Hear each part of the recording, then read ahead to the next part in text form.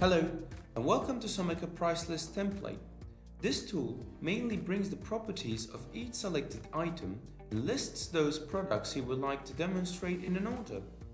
It is constructed by three parts, which are the cover, the database, and the price list. Cover part is the part where you could get a cover for a clean printout price list you would like to demonstrate to your customers. On the database part, input your own data. Type in the product number, the product name, and other descriptive properties which you would like to show in the product list. And in the price list, it shows you the products you would like to see or demonstrate.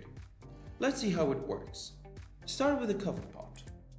This is actually optional, but you may customize this cover by changing the date, logo, the company products, category, name, and website to prepare a nice cover for your price list. Carry on with the database section. Delete all the dummy variables in white cells and put your own data. Input the detailed information of the products you would like to demonstrate. While inputting the data, be careful of not missing a row. Once you're done typing your data, go to price list. Customize the categories in a way which suits you the best. Type down the product number or choose from the list to bring the details of the product. If you think there is not enough space in that category, press plus sign to get additional rows. There are plus signs in each category.